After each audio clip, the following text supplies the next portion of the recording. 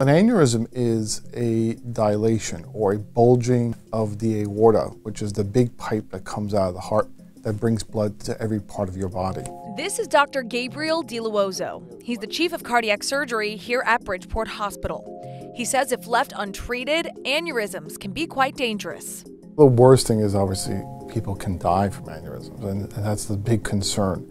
You can have a tear in the aorta, which we call an aortic dissection, or you can have a rupture, which is obviously lethal in most cases. This is how one forms. The most common in the United States and throughout the world is from high blood pressure and smoking.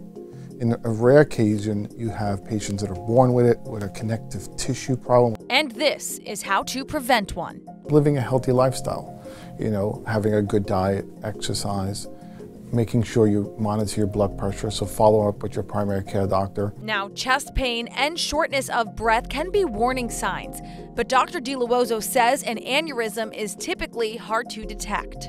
Unfortunately, most patients don't have any symptoms. And in the United States, the most common way in which we diagnose aneurysm if you have an x-ray for some other reason, and we find them. And here at Bridgeport Hospital, the latest imaging technology is used to ensure precision before and even during surgery. Well, the good thing is that not every patient will need a traditional surgery. There are some minimally invasive techniques that can be done, and the downtime is much shorter, and you're usually out of the hospital in 2 or 3 days. And he says long-term recovery is possible. A lot of them can lead a very normal lifestyle, an active lifestyle. That's very important. To learn more, visit bridgeporthospital.org. With your Yale New Haven Health Check, I'm Natasha Lubchenko.